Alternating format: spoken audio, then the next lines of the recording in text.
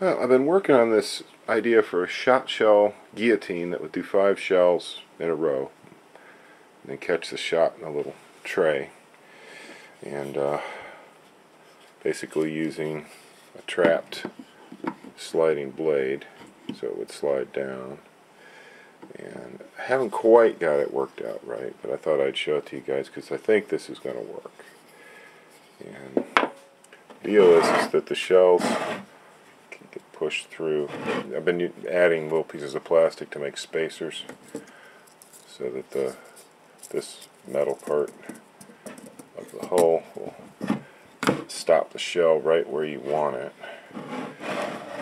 And I mean, it kind of works, but the problem is that this is pretty soft. This plastic is pretty soft, so it cuts fine this way, but then once you get to the other side it tends to deform it. Sometimes it cuts it, sometimes it leaves it hanging.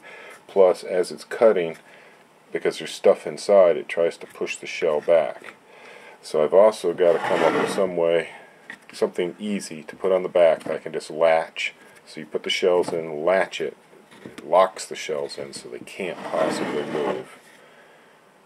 And then when the blade slides down, I want it just to cut basically just like the crimp part, not all the way. So I've been fussing with it, and I think it's an interesting idea.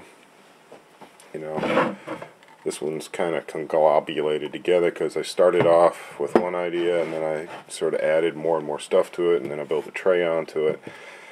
And this handle kind of isn't exactly what I want. I want something a little different, but interesting concept. This is my last 5 shot shells I've tested. Like, so many shells I've run out. So I'll set up the tripod and I'll try and demonstrate it.